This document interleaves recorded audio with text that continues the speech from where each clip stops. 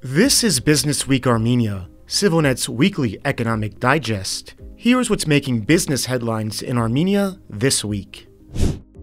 The government of Armenia is partnering with the artificial intelligence startup Firebird and chipmaker NVIDIA to launch a $500 million AI data center and supercomputer in the country. In a press release last week, Firebird, which bills itself as a San Francisco and Yerevan-based cloud company, said the public-private partnership marks a defining moment for Armenia's technology sector. The initiative, the first of its kind for the entire Caucasus region, will help build the capacity to incubate the next generation of innovators in Armenia. Firebird co-founder and CEO Razmik Hovagimyan was quoted as saying, "Jensen Huang, founder and CEO of NVIDIA, which plans to contribute thousands of chips to power the project, added, this will help build foundational AI capacity and unlock new opportunities for innovation and economic growth across the region." Praise also poured in from Armenian and US officials. Armenian Prime Minister Nikol Pashinyan, who was quoted in Firebird's press release as calling the project a major step towards strengthening our tech sector and global partnerships, while high-tech industry minister Mkhitar Hayrapetyan said in a Facebook post he expects the initiative to radically change the technological map of our region. For her part, Kristina Kvin, the U.S. ambassador to Armenia, said she was proud that U.S. companies are the partners of choice for Armenian counterparts. Technical support for the $500 million project will come from Team Group, Armenia's largest telecommunications company, and its Irish subsidiary Imagine.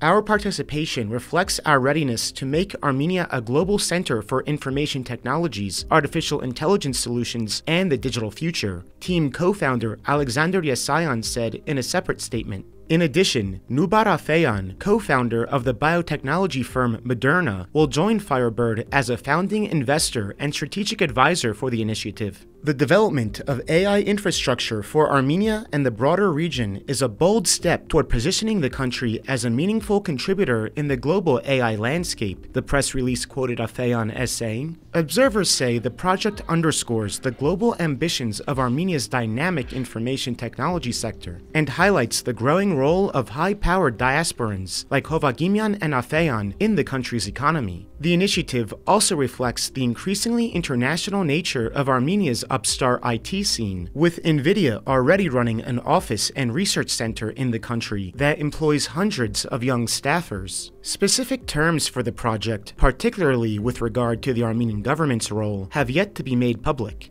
However, Armenia is known for providing generous tax incentives, subsidies, and streamlined regulatory processes to attract and retain top tech talent.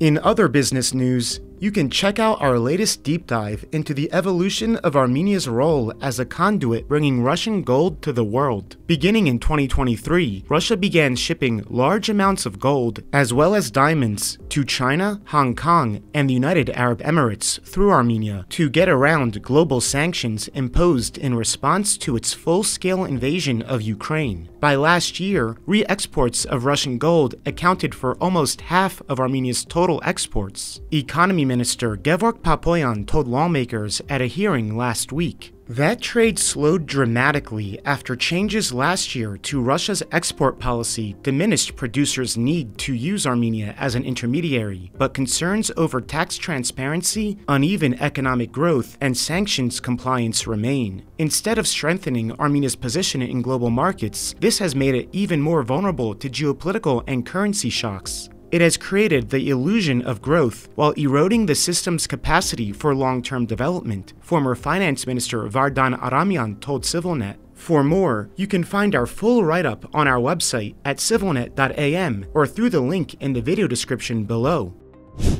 And as always, please follow SivilNet for the latest news and independent reporting from our contributors on the ground here in Armenia.